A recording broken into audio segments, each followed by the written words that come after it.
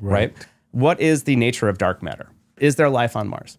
And I can say, we've had a lot of private space companies and individuals. They've been happy to send themselves into space, and they've been, or small, tourism in various ways. And they built rockets and they built a lot of things, but there's no one of them, not a single one of them, has ever built a science mission with that money. Not a single one of those companies has ever decided to just go and figure something out, because it's not their fault. That's just the wrong incentives, right? Well, they have investors and they need a return. That's exactly right. Yeah. And so along this line, Casey, you have talked about guys who built telescopes in the early days. Built telescopes. Space exploration before we had rockets.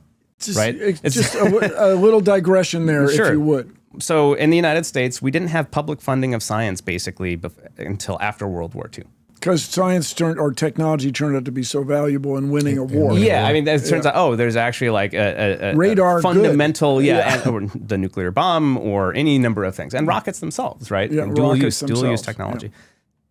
Yeah. But before that, it just wasn't seen as a responsibility of public investment to do. It was private sector responsibility to do scientific research, and that works up to a point. But